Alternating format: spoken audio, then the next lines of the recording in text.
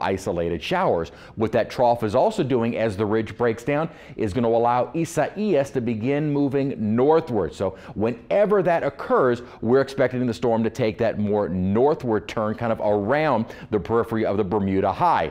Right now, it's looking more and more likely that it'll be either the east coast of Florida or staying out in the Atlantic, which would be great news, not good news for the folks in the Bahamas, Turks and Caicos, but maybe it would be a weaker storm. However, as it stays out over the open water longer, we may see this a bit stronger as it gets east of Florida. The storm right now, again, it is now Tropical Storm Isaias, but I started with a wider satellite loop to show you it is a very large storm and kind of an elongated area of rotation.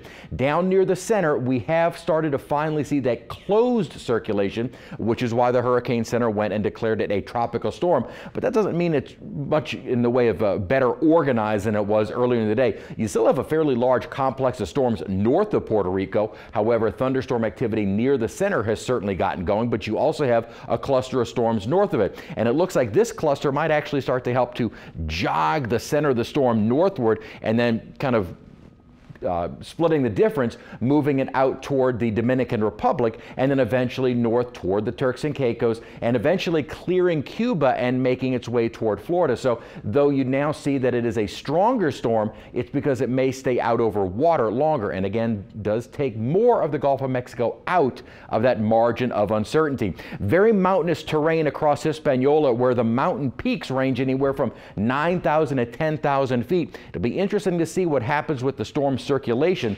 once it moves over that very mountainous island. Dominican Republic, Haiti, very, very mountainous, and that usually tends to help weaken these storms. Both the Euro and the GFS, as I pointed out earlier, are now in agreement of keeping this storm either the east coast of Florida or completely away from the Florida coast, which would be great news for them, not as good news for the folks in the Bahamas.